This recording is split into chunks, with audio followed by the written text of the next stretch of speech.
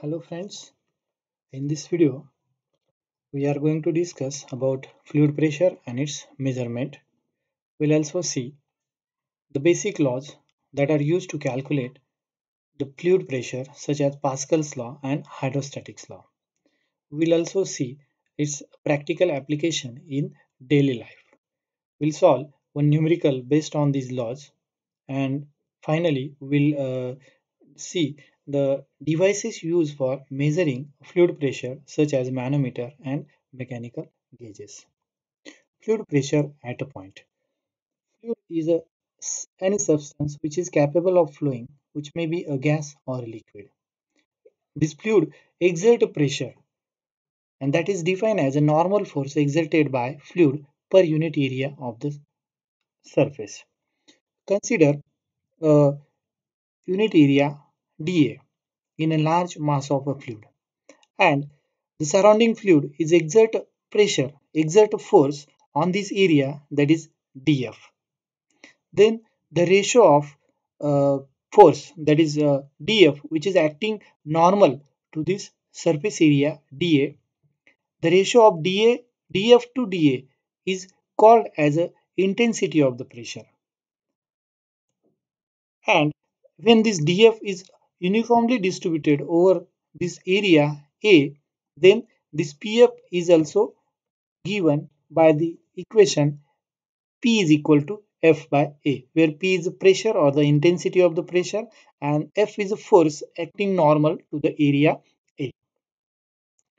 Now, this P is expressed in terms of different units: kilogram force per square meter and kilogram force per square centimeter is used in MKS unit. Newton per square meter and Newton per square centimeter is used in SI units. Newton per square meter is also known as a Pascal and is represented by PA. Other commonly used units of pressures are kilopascal, which are equals to 1000 Newton per square meter, bar, which is equals to 100 kilopascal or equals to 10 raised to 5 Newton per square meter. Basic laws in the fluid pressure measurement. The first one is a Pascal's law. Pascal define the pressure or the intensity of the pressure at any point in the fluid at a rest is same in all direction. If you see this figure consists of the system, which consists of a tank full of liquid, and here it consists of a channel through which the fluid is flowing. The channel is also filled with the fluid. Now, as per the Pascal's law, the intensity of the pressure at point P1, at point P2 and at point P3 is same.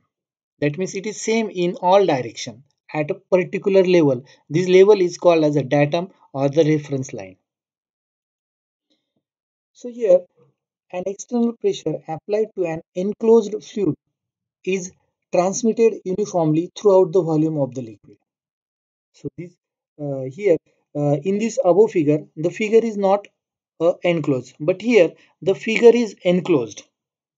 This is a ram. We can say this is one of the type of pressure hydraulic press system in which ramp is there, and at the other side is a plunger. So here when we consider that as per the Pascal's law, intensity of the pressure is same in all direction at a reference, then we can say that pressure in is equals to pressure out. That is, intensity of the pressure at inlet is equal to intensity of the pressure at outlet. That means, as the definition, P is equal to F upon A, force upon area, we can write for inlet and outlet term F in upon A in is equals to F out upon A out, and same formula we can use for calculating the pressure at a different point. So these are the practical application of this Pascal's law. So this is the hydraulic lift which can use to lift the any vehicle from the vehicle parking. Another application of this Pascal's law is the braking system in the vehicles. Second, hydrostatic law. So according to hydrostatic law, at any point inside a static fluid, the vertical rate of increase of pressure must be equal to local specific weight of a fluid. That means if you consider this column in which a fluid is filled and the pressure acting at a height h is given by P is equal to rho g h. That means the intensity of the pressure is varying from the height to height, right? So it is given as P is equal to rho g h. We'll also have the different example. This is the tank which is full of the liquid, and at a different level there is a opening A, B and C. And if you see the pressure at point A, that means shallower, which is lowest pressure, and you can see the pressure flow acting here. Similarly, as compared to the A, B and C, we'll see that the intensity of the pressure is at C is highest, so that flow can reach a larger distance. That means the intensity of the pressure depends upon the height of the liquid inside the column. You can see this numerical. A hydraulic press has a ram of 30 centimeter diameter and plunger has 4.5 centimeter diameter. Find a weight lifted by a press when a force applied by the plunger is 500 Newton. Here, this is a plunger where a force is applied. Diameter of ram is 30 centimeter. Similarly, diameter of plunger is 4.5 centimeter. Force applied on the plunger is 500 Newton. We have to find the weight which is lifted up at a ram due to the intensity of the force 500 at a plunger. We'll use the same formula, that is F by A at inlet equals to F by A at outlet. So here for inlet and outlet we can see F by A at plunger is equal to F by A at a ram. So here we know force at a plunger, that is 500, and we can also find out area of plunger and area of ram. From these known quantities we can find out the the weight lifted by the ram.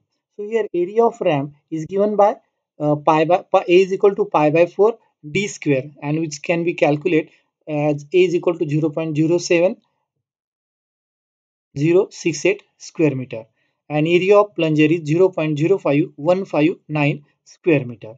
Now we'll see the intensity of the pressure due to plunger, that is F by A, can be calculated as 3146.4 Newton per square meter. Now the same intensity of the pressure is transferred from this plunger to the ram. So here we can have, due to Pascal's law, the intensity of the pressure will be equally transmitted in all direction, and hence the pressure intensity at ram is given is given as F by A equals to W by A, and hence intensity of the pressure at ram can be given W by A, and here W by A is the area, cross-sectional area at ram, and intensity of the pressure we have already calculated here, and W by A is equals to this pressure, and hence we can calculate W is equals to 22.22 kilonewton. So here in this way, by using the Pascal's law, we can find out the weight lifted by the ram. At other side, if we force a pressure, if we force at this plunger side with a force F. Now we'll see the different types of pressure. We'll have a different pressure: absolute pressure, gauge pressure, vacuum pressure and atmospheric pressure. Absolute pressure is the sum of the pressure due to fluid and pressure due to atmosphere. Gauge pressure, this is the difference between the absolute pressure and the pressure due to atmosphere. And vacuum pressure is also defined the pressure below the atmospheric pressure. So at sea level, and 15 degrees Celsius, the atmospheric pressure is 101.32 kilonewton per square meter, and atmospheric pressure here is 760 mm of mercury, or it is also expressed 10.33 meter of water. Now in this diagram we can explain the same pressures. So this is a reference line or datum line that is called as a atmospheric pressure, and above this pressure the pressure is called as a gauge pressure, and below this the pressure is vacuum or that is called as a negative pressure. So by using this figure and the formulas we can have absolute pressure is equals to atmospheric pressure plus gauge pressure, and also have absolute pressure is equal to atmospheric pressure minus vacuum pressure. Now we'll measure the pressure. So when we use the measurement of the pressure of the fluid is measured by following devices: manometers and the mechanical gauges. Manometers are defined as the devices that are used for measuring the pressure at a point in a fluid by balancing the column of the fluid by the same or another column of the fluid. They are classified as simple manometer and differential manometers. Mechanical gauges. These are the devices used for measuring a pressure by balancing fluid column by spring or dead weight. The commonly used mechanical gauges are diaphragm pressure gauge, Bourdon tube pressure gauge, dead weight pressure gauge, and bellows pressure gauge. Now we'll see a manometers. So the first one is a simple manometers. Simple manometer consists of a glass tube having one of its end connected to a point where pressure is to be measured and other end remains open to the atmosphere. Common types of simple manometers are piezometer, U-tube manometer, and single column manometer. Now we'll see about the piezometer. It is the simplest form of manometer used for measuring a gauge pressure. One end of this manometer is connected to a point where the pressure is to be measured, and other end is open to the atmosphere. The rise in liquid gives a pressure head at that point. So if at a point A the height of a liquid, say water, is h in piezometric tube, then the pressure at a point A is given by formula Pa is equal to rho g h. Now this is another types of manometer, that is U-tube manometer. It consists of a glass tube bent in U shape. Okay, and one end of which is connected to a point where the pressure is to be measured, and other end remains open to the atmosphere. The tube is generally contain a mercury. This liquid is called as a manometric fluid, and which is generally a mercury with or other liquid also there with the specific gravity which is strictly greater than the specific gravity of this liquid whose pressure is to be measured. Now this U-tube manometer is used to calculate or to measure the pressure for positive pressure as well as negative pressure. When the pressure is positive, that is gauge pressure, the height of the liquid of manometric fluid will increase, and when there is a vacuum inside the pipe, in that case the height of the liquid from that column will decrease for a vacuum pressure. Now we'll see how the pressure is measured from U-tube manometer. Let A be the point whose pressure is to be measured. Then H1 is the height of liquid above the datum line. This is the datum line. A dash is the datum line. Then H2 is the height of heavy liquid. H2 is the height of heavy liquid above datum line. Then rho 1 and rho 2 are the densities of light liquid and heavy liquid. As pressure is same in horizontal surface, hence the pressure above the horizontal datum line is same in both column. That means pressure at this point and pressure at this point is same as per the Pascal's law. Then pressure above datum line in left column is nothing but this Pa and P1, right? So for this case we can have the sum of this pressure. So Pa plus P1 is nothing but rho 1 GH1. Then pressure above datum line in right hand side column can be a P2 here, and it can be given as rho 2 GH2. Now equating these two pressures on this two column, we will have PA plus rho 1 GH1 is equal to rho 2 GH2, and hence we can calculate PA is equals to rho 2 GH2 minus rho 1 GH1. Now the second types is differential U-tube manometer. So this differential U-tube manometer is used for measuring the difference of the pressure between 2 points in a pipe or two different pipes. It consists of U-tube and a manometric liquid which is heavier than the liquid whose pressure is to be measured, and this liquid, manometric liquid, should be immiscible than the liquid inside the pipe.